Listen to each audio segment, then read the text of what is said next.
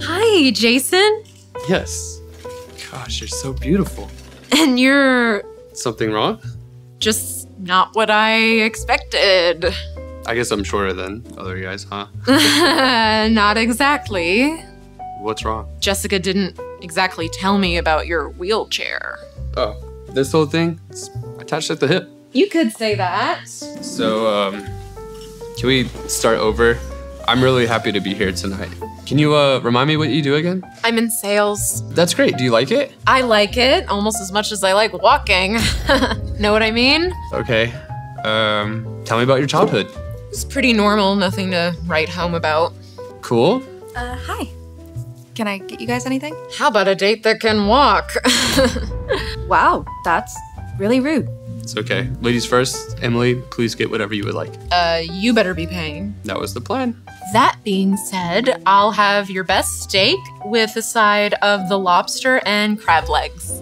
I'll have your filet mignon, medium rare, please. Thanks. No, seriously. What's the deal with the chair?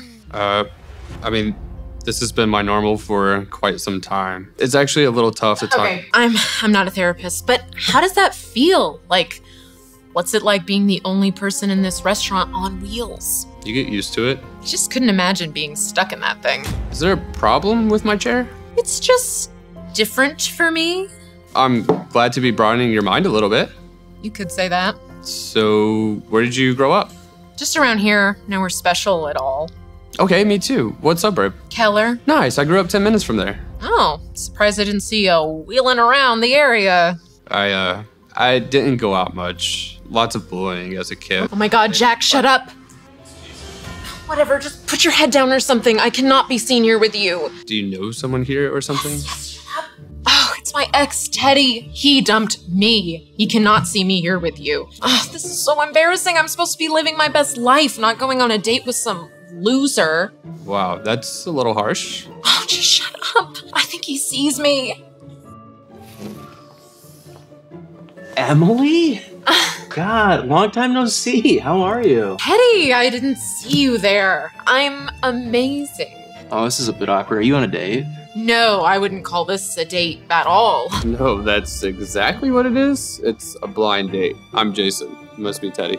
Nice to meet you, little guy. Good luck with this one, man. She can definitely be trouble. Oh, Teddy, listen, this isn't what it seems like, and I can totally explain. I'd never be on a date with this loser. All right, yeah. I'm gonna grab my table.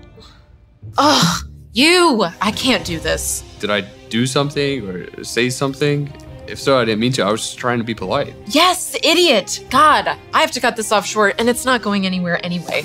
I'm happy to buy your dinner, chat about life, and call it a loss. I can't go on a date with you. I can't even be seen with someone like you, freak. Hey, I'm so sorry to be eavesdropping, but are you okay? That was horrible. I'm all right. Thanks. You know, I've seen a lot of Karens working here, but never anyone that crazy. How on earth did you not tell her off? You get used to it. I guess I'll take the bill and the food to go, please. Wait, Jason. Jason? Mia, why don't you just stay? It'll be on the house, my treat. Are you sure? Why would you do that? Because you're sweet? Look, I'm actually about to get off. Maybe I could join you if you want some company? I'd love that. So, tell me about yourself. Look, baby cakes, I'm a simple guy. I love to date hot chicks, party with hot chicks, and then sleep. And hopefully it's with some hot chicks. I live every day to the fullest with my frat bros. Oh, you're still in college? Negative, babe. I never went. I was just crashing at my younger broski's frat house. It was so lit. Okay, so you're working then? I'm in between a few things. I was the high school quarterback, so I know I'll land on my feet.